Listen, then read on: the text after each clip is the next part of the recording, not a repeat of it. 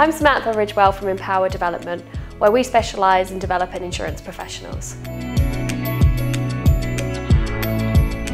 This video has been designed for those who are studying their CII exams and want some guidance on the routes available for the certificate, diploma and advanced diploma exams. Before commencing your exams, it's worth checking if you might be entitled to any prior learning credits. These are often given for degrees in maths, business, economics and law, as well as other professional qualifications. Check out the link to see if you might be eligible. I recommend signing up as a member of the CII, as you will need a valid membership to use your qualifications on your signature or your business cards. You'll also receive some discounts and opportunities to join the local institutes who will provide you with some revision support. There is a link for memberships included below. A certificate in insurance is the first level of your ACII. It's particularly useful for those who are looking to just get a grasp of the jargon and understand of how insurance organisations work, as well as for those who are looking to attain their full ACII. To achieve your Cert CII, you will need 40 credits. These typically come from completing 3 multiple choice exams at the certificate level, and you can also use credits from a higher level and from prior learning. There is one compulsory module for your certificate, which is IF1. After that, I recommend taking IF3, as it gives quite a broad understanding which will help you if you're going on to take your diploma exams. Following that, it's good to choose an option that's relevant to your role. So for example, if you work in claims, you might want to take IF4, and if you work in broking, you might want to take I10. If you work in the London market, there's an alternative route where you can attain your London market insurance certificate. Rather than taking the compulsory unit of IF1, you can complete LM1 and go on to complete LM2 and LM3. These modules include more information around reinsurance, as well as the subscription market and different bodies that are involved working in the London market. We often get asked how long your certificate in insurance will take. And it really depends on how much of your personal time you're willing to put into your revision, as well as how comfortable you are with exams. An ambitious target is 4 months, however a realistic target is often 6 to 8 months.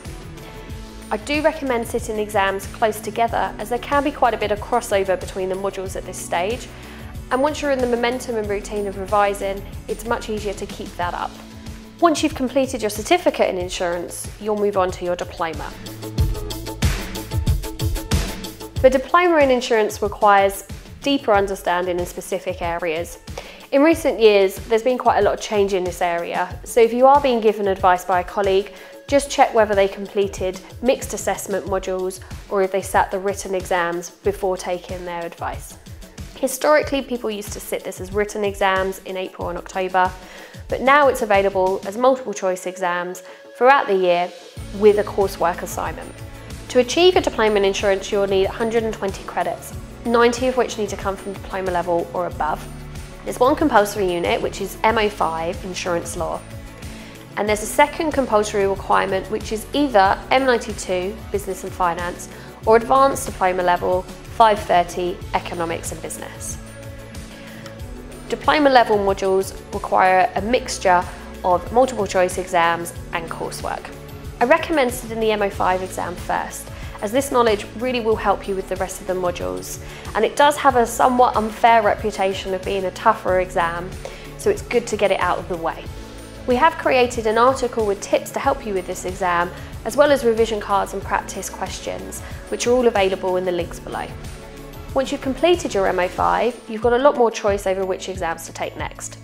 So for example, if you don't like taking exams, you can move straight on to your advanced diploma and attain the remainder of your 90 credits from advanced diploma level coursework. Once you've completed MO5 and M92 or 530, I really recommend planning out which exams you might take to complete your ACII. You can potentially sit too many diploma exams and obtain too many credits at that level, so it's really worth thinking through how you want to complete your full ACII as well as completing your diploma. If you enjoy the business modules, you can sit M92 as well as 530 to attain points for your diploma and advanced diploma exam. Because of the flexibility of multiple choice exams and coursework, the time frame really varies person to person. A realistic goal is anywhere between 12 months to 24 months after you've completed your certificate in insurance. For anyone who started completing their CII some time ago and put it on hold, there's fantastic news. You can now complete your advanced diploma level through coursework alone.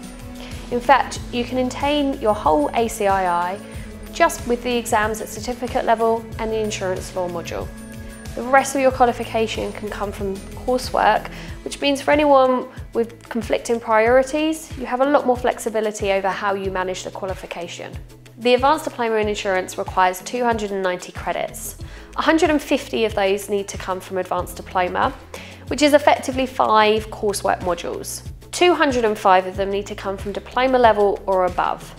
So that can be made up from further coursework modules at Advanced Diploma or diploma level exams. The good news is the remaining 85 credits can come from any level, so can be made up from certificate exams. This is why it's really worth mapping out your full journey so you don't complete too many exams at diploma level, restricting your choices when it comes to your final credits. There's just one compulsory unit at Advanced Diploma level, and that is either Advanced Broking, Advanced Claims or Advanced Underwriting.